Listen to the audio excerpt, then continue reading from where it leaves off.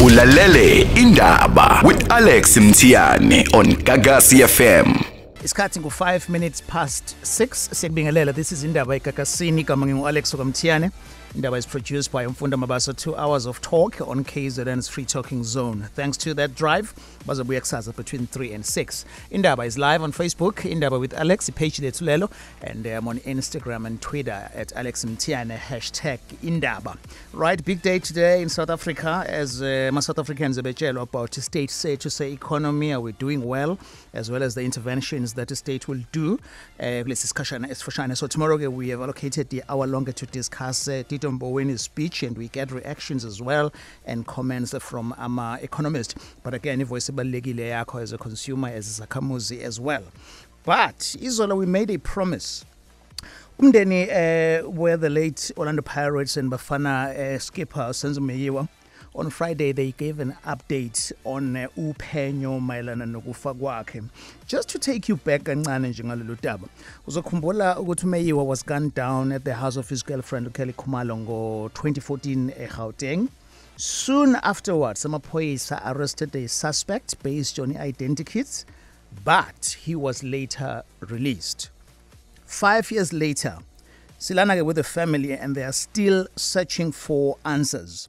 Well, amaphoyisa and the National Prosecuting Authority have come under heavy scrutiny for their lack of action. Meyiwa turning to every forum to help assist prosecute those they believe were involved. Kandik Senjalo, the National Director of Public Prosecutions at Gauteng, who advocate Andrew Chawuka, has rejected claim ukuthi office lakhe is failing to prosecute ababulali. Joining us here to have this discussion, we have the family. We have Senzo Meyiwa, umfowabo kaSenzo. Senzo, siyakumukela Gagasi. Yebo ngiyangibingelela nabalaleli emakhaya. Sure. We also have Siyabonga Mia, umzala kaSenzo. Siyakumukela nawe Gagasi. Yebo ngiyabonga Alex, ngibingelele nabalaleli emakhaya. Okay, mhlamba siqale la nje kuwena Siya. I know ukuthi on social media and even endabeni abanye bakubiza ngoMeyiwa and uMia. Ngiyacabanga ukuthi ukubona nawe lokho ukuthi isibongo sakho kahle hle uMia, not Meyiwa. Yebo nguMia mina bese kuthi umkhulumeli womndeni uSiyabonga Meyiwa. Okay. All right, asiqale eqaleni ke lento. Angiqale kuwena Sifiso because kuthiwa uyisikhulumi somndeni. Zithini ikhalo zenu as a family kaMeyiwa, because it has come to you guys ukuthi now nizenbiza media briefing lekade ikhona a few days ago. Yini enikhala ngayo? This media briefing besikhala ngokuthi amaphoyisa kunethimba lelo likhethe uminister ubhekicele abasesha abawu2 akhethe ngoNovember last year. Right. Yeah, kusukela bethathile bona umsebenzi yabona bayaphusha basebenzile bayiqeda investigation up until February iqeda investigation. And then emva kwaloko basebefuna uprosecutor kwanenkinga prosecutor inkinga bamthola but ngoMay 3 bakhuluma noprosecutor wakhipha isinqumo sokuno maybe we docket I know la siyabopha noma kanjani ngokufakazi obla lo fakazi lokuyagculisa ukuthi sibophe wafuna noorganize i-witness protection for labo fakazi laba bethu. Yes emva kwalokho sisizwe sesifonelwa abaseshi manje bathi bona inkinga phela sevele lo mshushisi lo besethu ubopha sevele wasuspend izathu ukuthi asuspend asazi futhi siyabazawela sabona okay futhi la inkinga every time engabe khona umuntu ofuna ukusolve le case uyaxoxa sabothi inkinga ayisekho emaphoyiseni lapha ka National Prosecuting Authority abafuna ukuthi kuboshwe. Yeah, now that usho njalo ke yithi ngibuze lembuzo mhlamba ngophendula no Siyabonga ehleli nami la. iNPA is warning you as a family ukuthi ningashare ama details ale investigation. Kuthini uPaula kwenu maniphendula? Mhlambe engakusho ukuthi ihead yeNPA uShamila Batoyi ukhuluma into ehlukile nehead yase Joburg uChauke. uShamila wazi ukuthi ama investigators asafana. uChauke uthi made ama recommendation kuShamila ukuthi ama investigators bawashintshe. Right. So lokho alone tells you ukuthi there is no communication and abantu who are supposed to guide amaphoyisa are lying. I-head iqamba manga, i-DPP iqamba manga. Okay. Well, uMinister wamaphoyisa ke ngengezwa umquote khona manje Sifiso Minister Kwecala. I asked him on this show about this case earlier kulonyaka. I want you to lalela ukuthi what he said. You see Indaba kaSenzo sihambe isikhathi eside almost 4 years siya 5 years manje.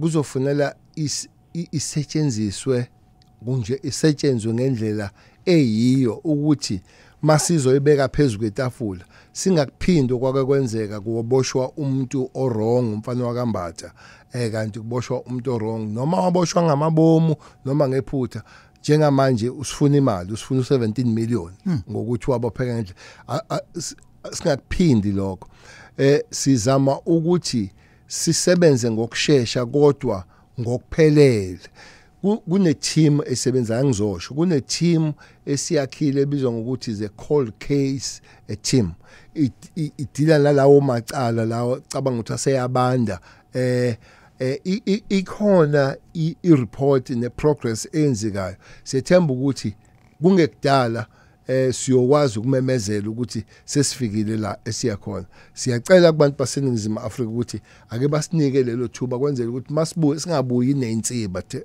Alex le sibuye nayo qobo lwayo. I saw a tweet earlier ethi you made a commitment yokuthi iarrest yabantu ababulala uMeyiwa izokwenziwa before the Easters. Now we're about 3 days before the Easters. Makai? We are 3 days before the Easters. If kungafikile la kwakuthi umuntu uzofika khona I did make that commitment and I still live by that commitment ukuthi sasibeke ukuthi kufike kanjalo kwenzeke kanjalo ukuthi afike ama-Easter but uma kuukuthi ukufika kwama-Easter sijahe kona bese sibukela kude i-problem the damage engayenza uma singayivalanga ikhala ethile sikhona ikhala. Remember sithathe 4 years sikhona ikhala ebezilozivuleka kuyale ekuzofanele sivale that commitment ngokwami ngisayibophezela kuyona mhlambe ke kuzosiza ekutheni even leso sikhathi sidlula sizokwazi ukuthi icala lika Senzo solve. Uminister uceleke sasikhuluma naye on this show before the Easter. Ithi ngikubuzeke la Sifiso njengefamily nokwazi kwenu ikhona iprogress esiyenzekile from the investigation eyenziwa ile team okuthiwa i-cold case team. I'm not sure ukuthi ukhuluma ngani mosho i-cold case but i-team le yalaba abawu-2 ama-investigators lawa waselecta uMinister awu-2 asesebenze kakhulu ayiqedile investigation kunobufakazi nje obuphelele okungadala ukuthi abantu babone futhi no prosecutor wakubona lokho wayeseyikhiphile nane date nje sebeqedile ukuphenya basebenze kakhulu. Ngiyakuzwa lana uthi wayeseyikhiphile ne date. Are you able to share with us ukuthi yipi date wayenikeza yona? I-date no angisayikhumbula kahle ngisayikhumbula. Ini date esidlule kodwa. I-date esidlule kwangilaza wakhuluma lokho ngo-May 3. Okay. Wakhipha i-date ngo-May 3. May 3 2019. Sikhuluma nefamily ka Senzo Meyiwa nama questions noma ufisa ukuphawula ngalolu daba ungasifonela ku 0861596596. Now I have Senzo Meyiwa kanye no Siyabonga Mayor. Now since my investigations emisiwe, have you perhaps tried ukuthi nixhumane no Minister of Justice uRaymond Lamula oyena ku NPA head engizwe umquota earlier uShamila Batowi? To be honest with you mfethu they are not willing with the case solved because uMinister wamaphoyisa uNdosi has met with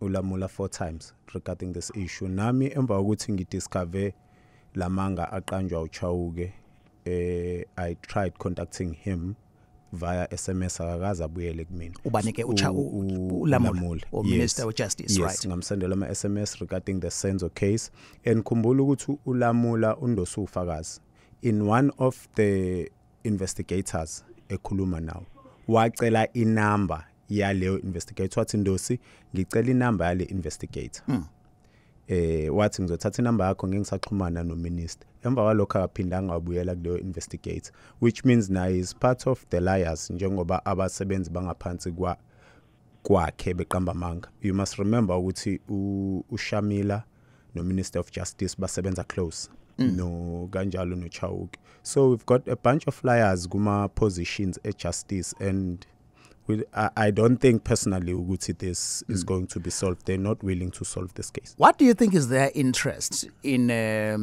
you are calling them liars? Why do you think they would do that? Bangenza umsebenzi okumele bawenze.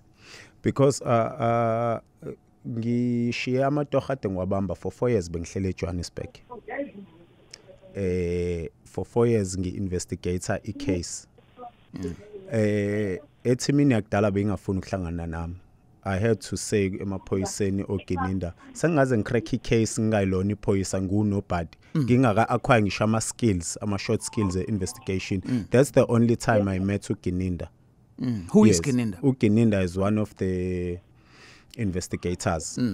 Ayiwacelile uminister. Yeah. And mhlambe to say okunye uminister did say in one of the investigators ukuthi ulamula ngiyaphinda buyele kwena useqedile now. So uminister bani losho njalo? Uminister ucele esho ukuthi uminister ulamula ngeke aphinda buyele kuma investigators ngoba ama investigators mfethu we are happy angiphinde futhi iSAPS inobaba nomama abasebenzayo abayiqatshayo ngomsebenzi wabo. Lokho asingakuhlonisa, but bese kuba khona lama elements lawa esingawadingi ezweni lethu njengoba sibhizi saka. Yeah. Ngizobuza na umbuzo kade ngobuza usiyabonga khona manje ngobhekisa kwena Sifiso why ngicabanga ukuthi abantu abafanele are dragging their feet or beze beqamba manga because that's the term enisebenzisayo. Why bekwenza lokho? Ingoba ubufakazi sebukhona sebuphelele and into esenza sibone ukuthi futhi abafuna icase iqhubekele phambili ngoba uprosecutor lo wayinikeza icase wabona ukuthi no la yaboshwa bayikhipha nedate washo wathi ubufakazi buphelele singabona wasexoshelwa khona lokho ukuthi futhi uzobopha futhi vele kahle siyabona ukuthi abafuni ukuboshwa icase ingakho bemxosha lo prosecutor. Inhloso yabo nje ukuthi le case iphele and bafuna nokulanda omunye sizwe nokuthi bafuna ubakhipha labaseshi balanda omunye umseshi wale eEastern Cape. Imagine umseshi wale eEastern Cape akakwazi lapha eGoli akayazi nesine of crime ukuthi ngiphi kumthatha isikhathi ngani ukuthola isine of crime. Yeah. Kumthatha isikhathi ngani ukuthola ubufakazi badlala ngasi la bantu la. Yeah. And indlela nane tone engizwa nikhuluma ngayo ungazi ukuthi you do have abantu abanikeza la information ngaphakathi ku system. Mhlambe ngicela ukusiza umfowethu Sifiso angiphinde ngisho la ngihlale eGoli for 4 years, right?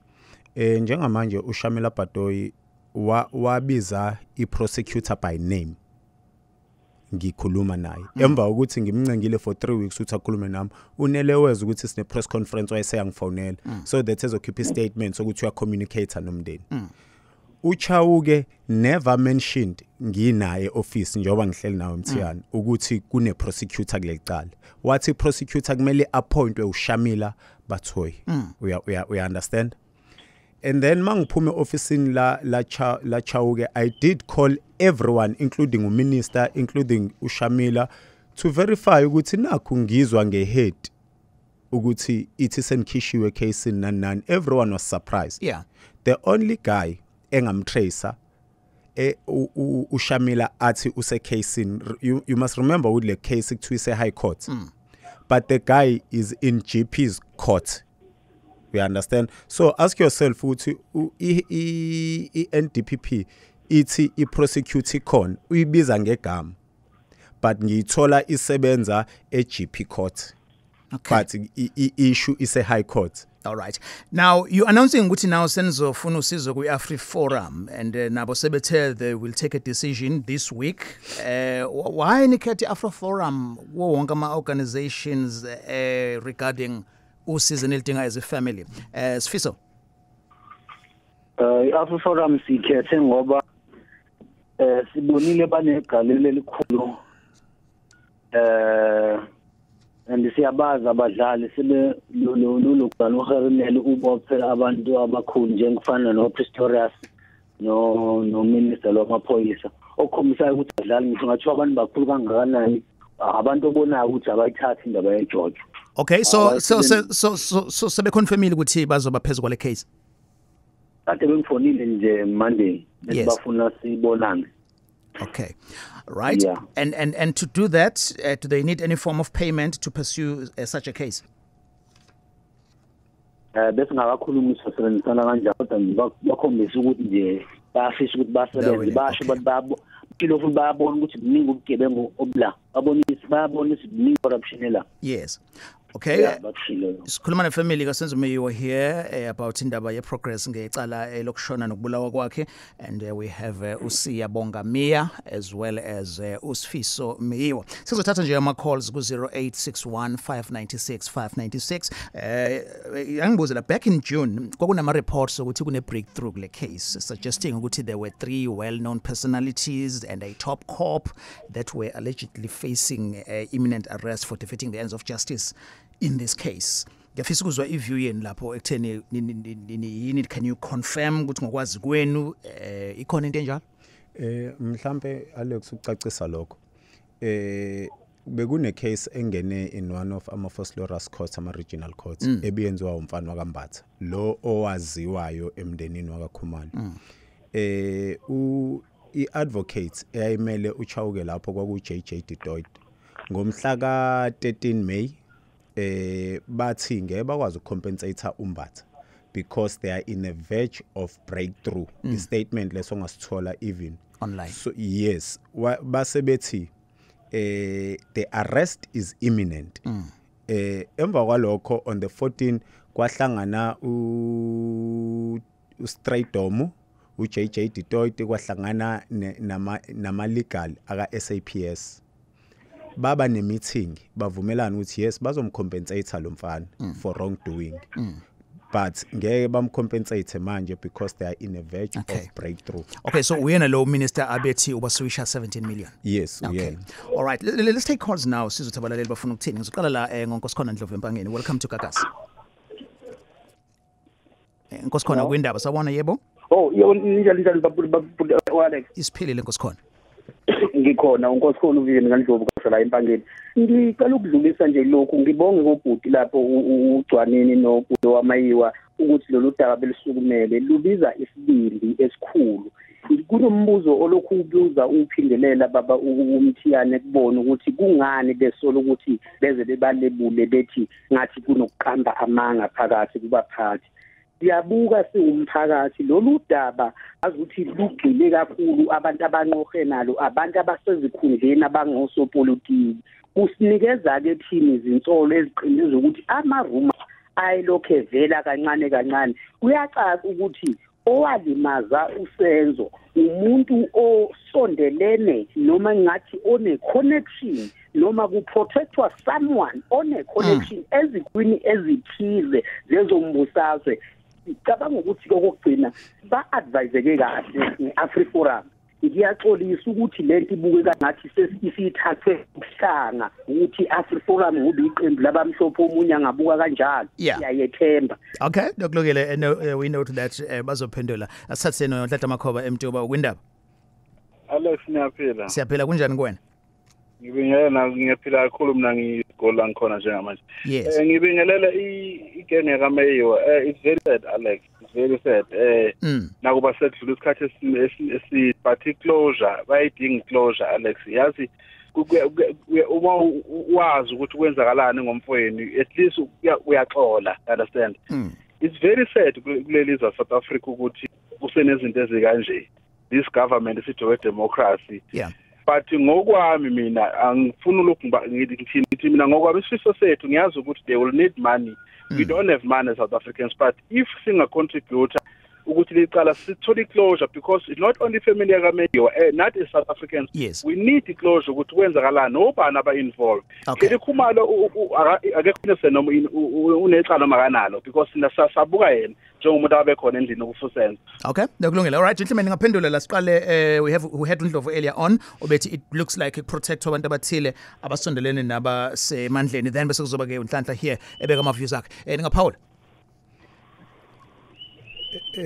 Nje Alex ngicela ukusho ukuthi we've gave abantu abaningi ithuba, including uKelly, uZandi, uTumelo, uMthoko, ngengikhulume ngalo munye ngamazi ukuthi bafowethu please khulumani ngoba uSenzo enenhliziyo enhle wayithanda bonke abantu, but they've refused. Ngakhuluma noZandi, ngakhuluma noKelly ngoba uSenzo wayengintroduceile kuKelly, angikufihli lokho, ngamcela ngamncenga ngathi Kelly khuluma nami noma kunzima ngiyozama ukukhuluma nomndeni wakaMeyiwa. If it was a mistake, uZandi ke waqamba manga first half. One journalist before uSenzo afihle yanginikeza inamba kaZandi. uZandi waqamba manga first half, wathi wayehleli neboyfriend yakhe outside, she never knew ukuthi ngubani. Wakhuluma yonke into, then ngathi ngithi hayi kulungile. uKelly wagcina ke sesingasakhulumi naye. uTumelo wanginikeza ama version awu 5 ahlukene, and lento ayizange izingiphathe kahle. uShahid nobaba uMdunge bathi mabefika ngoba ngangibazi bethi bacela ukusisiza, bahamba nama resources zabo sabanikeza imvumo. Obani laba ama private investigators? Yes, lawa kaMagma. Ubaba wathi hayi kulungile, sicela nisisize. Bahamba babuya bathi bafowethu basinqabele ngisho ungena kwiscene ngaphakathi endlini, kwathiwa labantu base KZN ningabavumeli. Kodwa ke lento eyenzeka lapha yana ayikho right. And nje to be honest mfethu, kunabantu baphakathi even nala uSenzo ayesebenza khona abathi mfethu umuntu olimaza uSenzo kubo banemali, but ungalingi ukuthi lento uyithole ngathi. Bangitshela omunye wazo waxoshwa uminister ufikile embalula wayosebenza naye, wayekhala minyembezi, wathi kuthiwa ngikhuluma kwi-memorial service, wathi kuthiwa ngikhuluma, wathi uSenzo achieved everything for me. He won. There's nothing to be honest Alex, into engiphatha kabuhlungu, uSenzo lahlwa yiwona wonke umuntu, yet he won everything for Orlando Pirates. He even qualified for this country. Alex, Senzo loved his nation. While thanda izwe lakhe, ongangokuthi he even qualified for us into esingakaze siyibone. And I am convinced ukuthi nge leadership kaSenzo sasoyiwina ngisho AFCON, but everyone seems to like engathi Senzo is wayengayena uSkhotheni, wayengakaze ngimbone ngisho elwa ngenqindi for this to happen to him. Family yakaSenzo Meyiwa pouring their hearts out mayelana ke nokungaqhubeki ngophenyo ekutheni ababulali bagcine betholiwe. So we have this conversation bakhuluma nathi ba address media on Friday, and then get what we've had from this conversation at least in the last 20 minutes. So ukuthi yes, they are confirming ukuthi sebecele usizo lwe AfriForum, willing to assist, and then they are saying ukuthi they have tried private investigation and doing their own investigation, and there is a conversation on record with Shamila Batohi, who is the head yaga public prosecutions, as well as communication with the Gauteng head of Director of Public Prosecutions, Andrew Chawuke. 0861-596-596. This interview we told on our website gagasiworld.co.za, video yakhona, and ungathumela your comments on our Facebook page Indaba with Alex. I'll be reading some comments on Twitter as well at Alex Mthiyane. Gagasini mofisa uba anonymous kulolu hlelo, ungakwazi futhi nokuthumela i-voice note sine number ka WhatsApp 064-624-5378 064-624-5378. My guest namhlanje ifamily yakaSenzo Meyiwa. We have uSiyabonga Mia as well as uSifiso Meyiwa. 0861-596-596. Before ngikuma comments nje ngifuna ukuthatha nango lethu kuthula khuzwayo usebamba isikhashana from Kamasho okwindawo lethu kuthula. Yebo sanibona Photulus Alex njani? Sikhona bhuti. Ngiyaphila Bhutule sikuthula kakhulu Mashu kadi. Sure. Yebo Bhuti ngicela ukubingelela kakhulu kwinsizwa lekhona eveleni emndenini wakaMeyiwa. Bese ngizwakalisa kakhulu ukuphatheka kabi kodaba ngendlela eliphatheka ngalo ukushona kwaBhuti Meyiwa. Ukushona kwakhe kuyacaca ukuthi kunabathize abangafisa ukuthi bephume kulelo daba ngoba kufanele abantu bayatholakala manje ababulele uSenzo Meyiwa. And kulesikhathi eside kakhulu manje ngo5 years udaba liphenywa lungatholakala ukuthi kahle yini inkinga yakhona ukuthi kwenzeke. Eyinsukwini ke ngafunda kanzima lapha ukuthi even nengane zakhe ayisakwazi ukuthi iphile ngendlela efanele iphile ngayo ukuthi leyo nto le angikholwa ukuthi ifanele ukwenza ngoba lezi ngale ubabwazi ube umuntu obe contribute kakhulu lethu laseNingizimu Afrika nanokuthi ngiyacela ukubuza insizweni lapha ezameyo ukuthi one banelisekile yini ngominister wamaphoyisa kakhulu azokhona njengamanje ubheka icela ukuthi udaba ngabe uphethe ngendlela le ekufanele uliphathe ngayo yini. Okay, yeah, I'm sure usifice sesegcineni because they were singing his praises. The problem it sounds banayo uminister uLamula waka justice bazoresponda khona manje. Thank you again Lethuthula. Ngifuna ukuthatha ke noSiphephelo eMnambethi. Siphephelo kwindaba. Hayi anonymous kanjani? Sikhona unjani? Oh sorry, anonymous. Okay. Ngibona. Ngithi mina akukhona amagama avela futhi especially kuthiwa yisokalazandi elezonke lo monakalo wasezama ukuprotect uSenzo Meyiwa. Khona istory impela saye safunde eqhama kanjalo kuthiwa yisokalazandi la limazi Senzo Meyiwa siliphethe isibhamu sikababa wakhe. Kanti siqhamuka lapho story leso. Okay. All right gentlemen niphenduleke. All right siqala kuwena Sifiso and then uzophendula noSiya. Hello? Yes, Sifiso sikulalela. Yebo uthi umbuzo kwama Yeah, umbuzo oqala la bekuwo ukuthi there were reports ukuthi even ingane zika Senzo ayisakwazi ukuqhubeka kahle nempilo ngenxa yokuthi akasekho umuntu okade eyibhekile and then bese kuzoba ke umlaleli wesibili uzothatha umbuzo lo uSifiso but masingase siqale la ngesimo sefamily ekutheni ukungabikho kwakhe kuaffecte kanjani abantu bebe dependeka kuyena kakhulukazi ingane. Yeah, uhamba wakho ku-affect kakhulu because be-contribute kakhulu ekhaya. So nje lento ilimaze kakhulu because nayo ubaba iziyangenelela kakhulu kubaba. Ubaba in-affect ngalendlela yokuthi uze wagcina eshawa yisokhi ngoba besheze ecabanga lento. Besheze icabanga lokho kulimaza kakhulu emeli wonke umuntu manje sekuthi manje nobaba uyagula sekubuhlungu kakhulu baba uyagula ushungiswa ilento lena yabona nje silimaze kakhulu. Yes, we can imagine and siyazulana kakhulu nomndeni. So are you gentlemen saying ukuthi for the policies including the life covers have not paid to take care of my dependents as Fiso?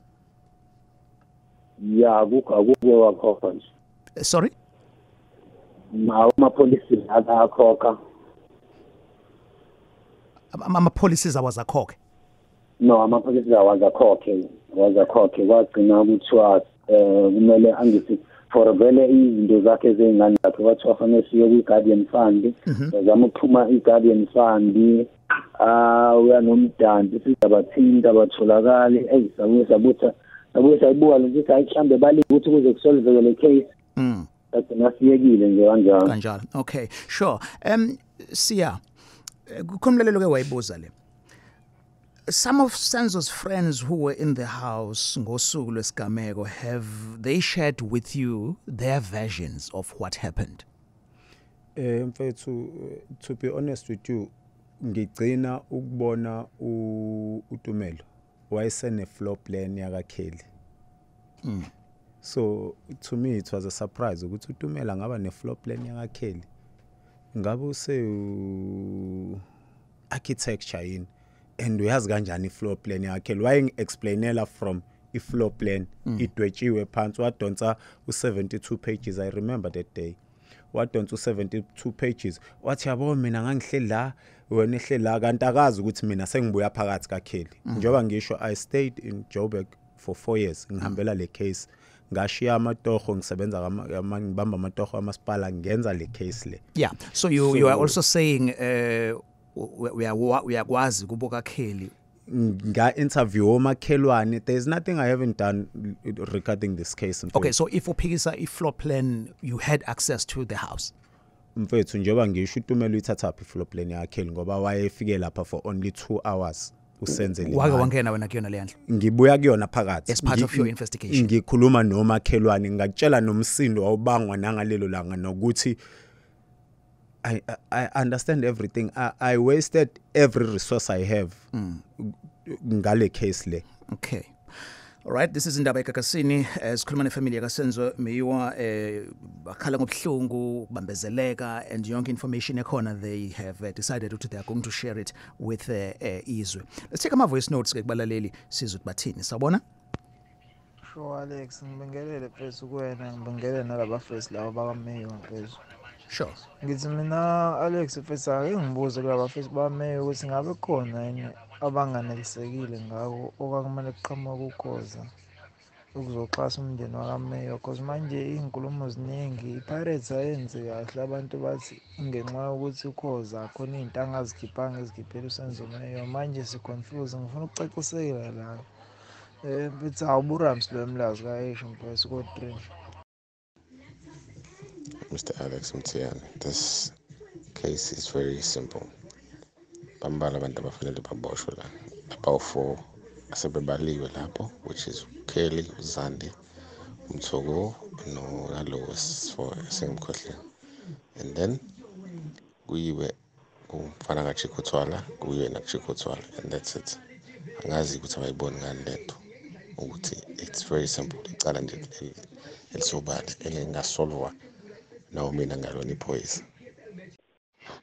Ngithi sawubona but Alex nabahambeli bakho lapho ngizocela ukuba anonymous ihlungu lento kaSenzo Meyiwa ngoba uSenzo Meyiwa ukube wabulawa umuntu oyibhemeli unga lo muntu ngabe kade adonse wesivile from 2014 ngabe labantu abatholakala lento yejustice yase South Africa nje vela isebenzi kakade.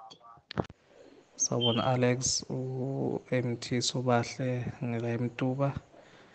Ngithi phezu komkhono AfriForum imake sizobona ke kuphenywa ibheshu ke manje ngithemba kakhulu ukuthi sothola iphumo esizifunayo njengesizwe nabo njengomndeni abafethu abalapha estudio siyethemba kakhulu ukuthi AfriForum izoliphenya ibheshu siyabonga kakhulu. The views of abalaleli, of course, are not the views of Gagasi. Indaba iqala from the family, sharing with the nation ama-developments nezinto ebesingazazi about ukuqhubeka kwale case. Of course, abalaleli raising imizwa yabo. Here's a question evelela kumlaleli uqala la ethi kufanele ngabe iPirates khona kwenzayo, khona ama-reports abethi khona sponsorship or donation okumele ngabe yenzekile or yenzeka lesikhetho uhlangothilweni. Or even saying ukuthi kushuthi ngokwesintu nje iPirates ingenzi kahle is because khona izinto kumele ngabe iyazenza kwinina as a family malana nokudlula kaSenzo. Ngizocela ukuthi uphendule mina lo angaphendula uSifiso. Right. Mfethu, when uSenzo shonile umuntu owayesebenza kaPirates, he told me ukuthi there is a lot of donation yayingena for uSenzo.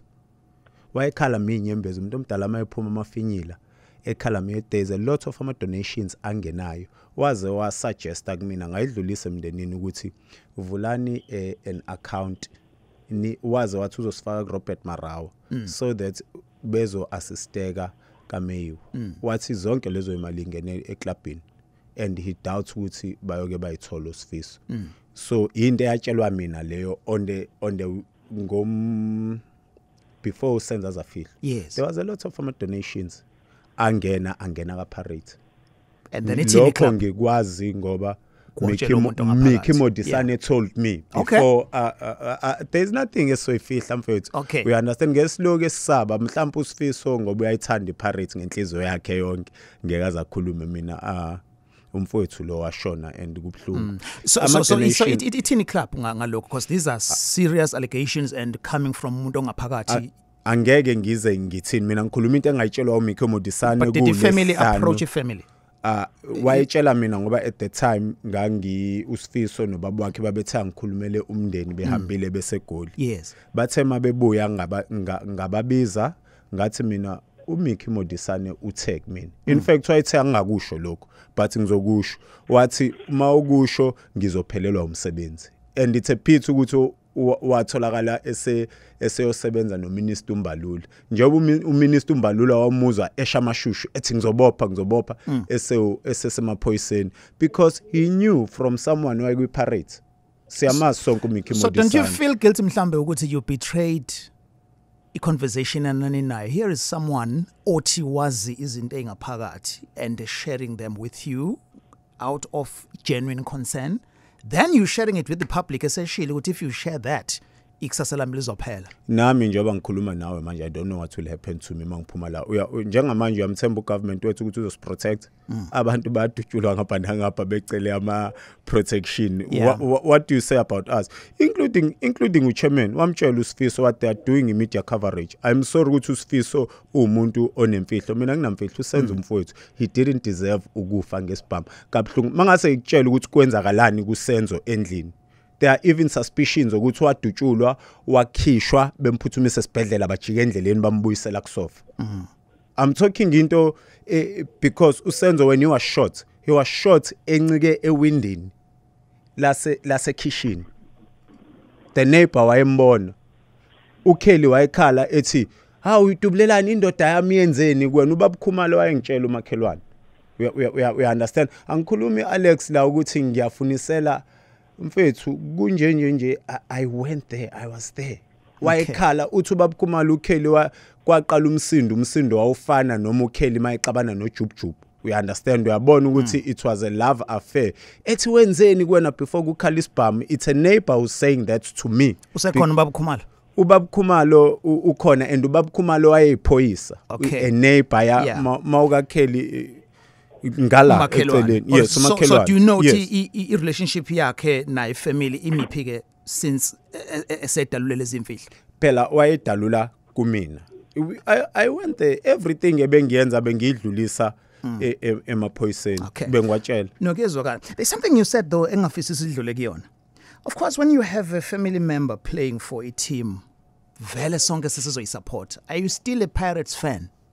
Usifiso ukusupport ibhola mina ngaliye ukusupport ibhola emva ukuthi ebholeni abanaliqiniso umfethu uSenzo he was a special somebody, he was our national captain, so ngizosupport kanjani into engasupportanga umfowethu bembona ebulawiso okwesilwane sasendle. So emva kwalokho then awuba ngisayisupport iPirates? No nje uSenzo noSifiso sikhule besupport iPirates bebe uSenzo wayithanda iPirates ngenhliziyo yakhe yonke and noSifiso njoba namanje esayithanda. Speak for yourself Sifiso. Usayibhakaniya namanje? Yeah, ngisayiyona ibhakaniya. Yes, okay. Yona, yeah, because yena Mthiyane because azange asilahle ngeke ngisho ngikhulume azange asilahle akho msangu ukuthi asilahle. But umfowenu la ukhuluma ngendaba yokuthi wathola inside information yokuthi abantu babenza ama donation but angazange afike ezandleni zenu as a family. Bungawulindele lo mbuzo.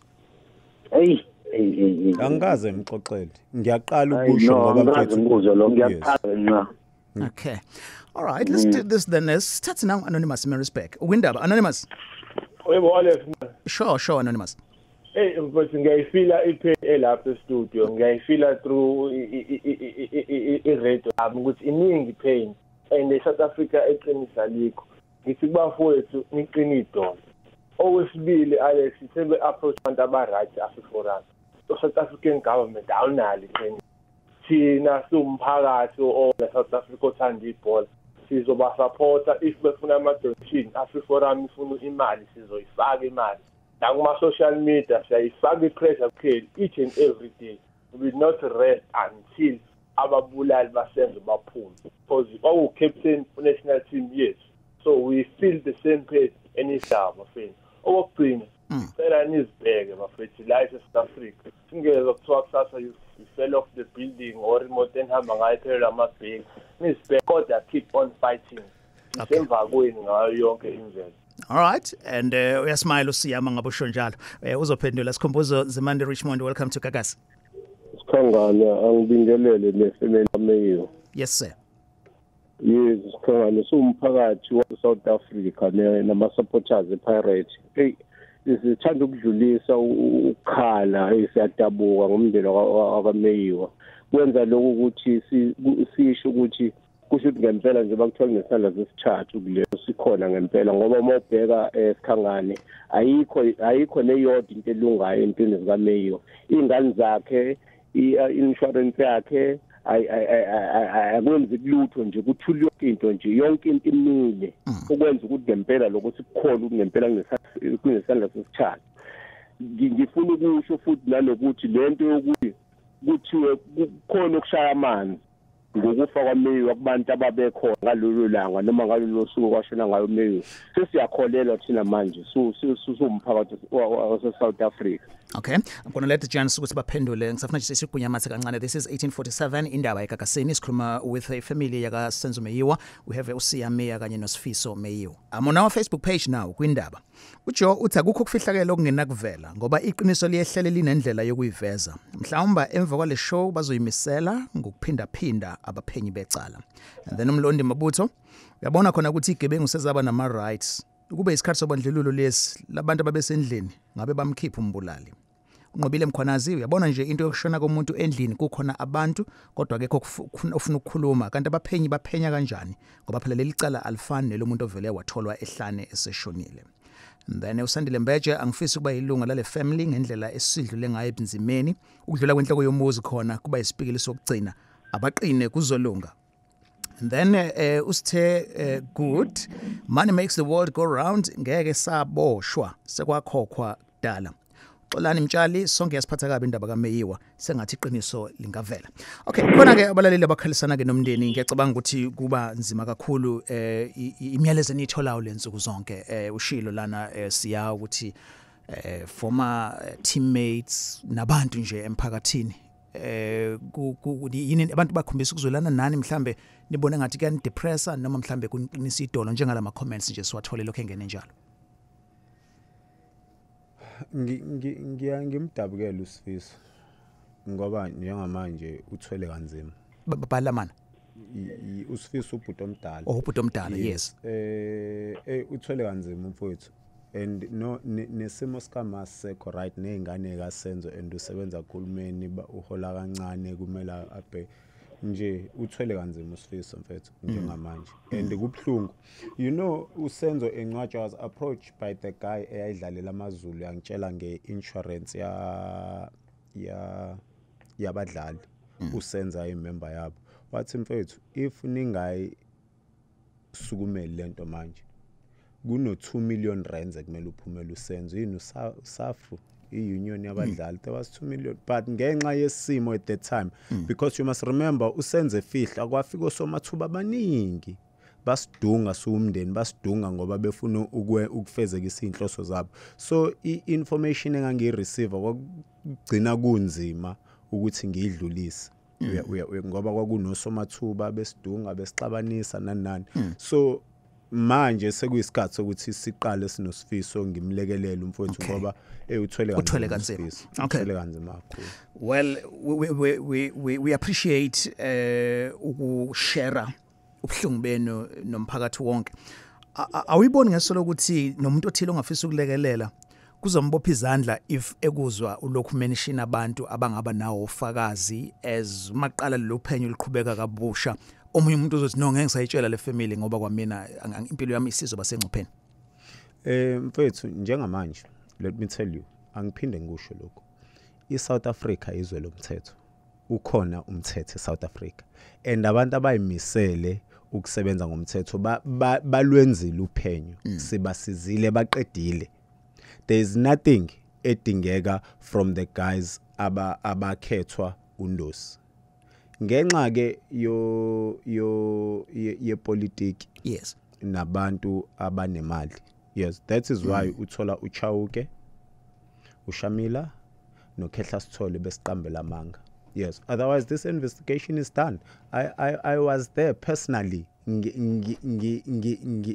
ngiyenza mina so if me without my skills you must remember Alex ukuthi la kwathathwa the finest in South Africa that we have yes I have no doubt ukuthi lelizwe got everything we need ukuthi siqhubekele phambili and you don't think ukuthi sharing this jeopardize progress yophenyo you don't think at all uphenyo liphelile the fact ukuthi you must remember Alex ukuthi njoba sikhuluma manje uKheli wanikezwe ithuba on the media wakhuluma nodadewabo uLongwe wanikezwe ithuba wakhuluma uZandi banikezwe ungadlala wonke amaclipper they don't add up ekugcineni uLongwe uthi waphuma wabaleka endlini yes but uLongwe wayekwi ID parade eyayikhomba lo mfana wakambatha yes we understand benozandi so uthatha uMakazandi uthatha uLongwe uthatha labo bobawu 3 Yeah. ushiya umthoko ushiya u2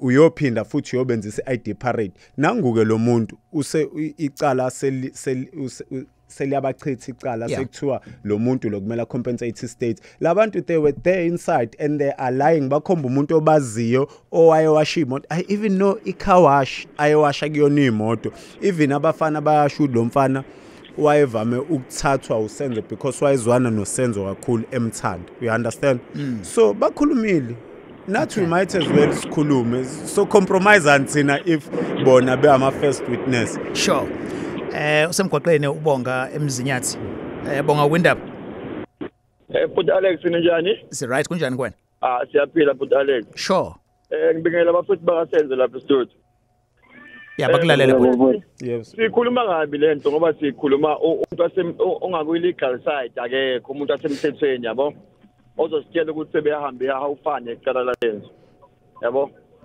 ngoba manje indaba yaSenzo mfuthu sisobala ngisho ingane encane siyayibona ma connect amadoda usuyabona ukuthi kwenzakalani and ngifuna ukutshela futhi Alex ukuthi isiyaziwe indaba kaSenzo abantu bonke bakhuluma ngaso bayayazi ukuthi kwenzakalani ukuthi phela bagunyaziwe ukuyikhuluma kodwa abantu sebeyazi so abangadlali ngathi bethu umthetho Afrika awungadlali ngathi siyayazi indaba kaSenzo lokuthi washona kanjani mfethu siyayazi because iyakhulunywa mfethu yabo okay sorry mabegoye ngendlela yeAfriforum abafethu ngithatha iphathi right impela iAfriforum okay all right sure it's interesting my comments from abalaleli and then umvuyo Mkhize uthi I had hoped ukuthi Minister Ucele was appointed when Minister Ucele was appointed as police commissioner but I trust the Afriforum since there is someone like Rinel rest in peace Senzo I'm from Ganyuswa Ephothos Hill Unhlaka Minister Ucele wayethe ngeke siye kwiphasika bengakaboshwa babulali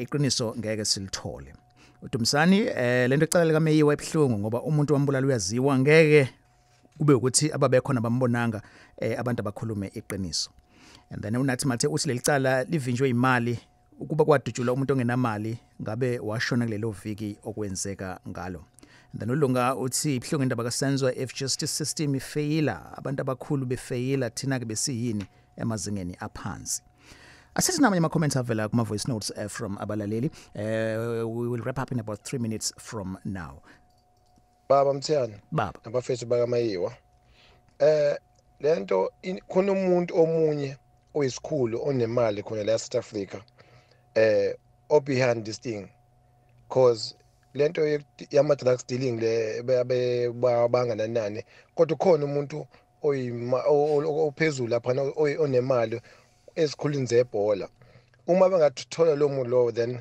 the case ingavaleka kahle then futhi laba abanye abasolwa abashuthi obani labo then nabo lokho njengakusho Sawubona Alex nehambeli zakho uGabriel Celo wakhuluma naye ngithi mina abafethu bakaMeyiwa lento abayenzayo hayi abayibambe iqina abafethu baqhubeke bangapheli amandla ngoba kavele umthetho South Africa nje ubopha umuntu ongenamali monemali kuboshwa imali awuboshwa wena so bafethu lento eniyenzayo zibambeni iqina ekugcineni nathi siyalifona iqiniso kulazi sikwenzakalani ukuthi uMeyiwa wabulawa ubani ngiyazibongela thank you Bingelele Mthiyane awungiyadumala Mthiyama ukuthi kanti corruption ikhona kushe emaqembeni ebhola ulaze la afize lakithi ipolitiki ebolile madoda hawu abasakanje abantu ukuthembeka ingane yomuntu ishonile bakhipha imali kahle ingahle ngezizotha naloko bathatha bagombela kwesabo i-team yonke madoda i-team enkulu kangaka awungiyadumala ngigeza izandla njengoPilato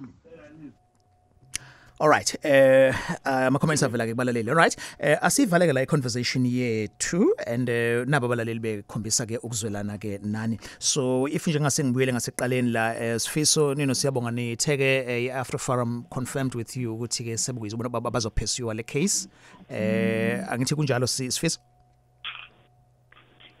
Yes bathe sizobonana next week Okay. Kodwa ke bekusane inkulumo ekhona phakathi kuzohlangana uminister noChauke nabonke laba NPA khona imeeting ezoba khona nje dingizoba namhlanje. Uminister mopho amaphoyisa nama kwa justice. Uminister bonke bazohlangana namhlanje. Uminister justice oka NPA oka police naba search bakhuluma ngale case. sizozwa ke ukusuka lapho bekhona ngasigculisi siyaqhubeka siya Africa Forum. Okay. Ngoba Africa Forum ayidlali. Right. Sebedlala kakhulu laba ngathi All right.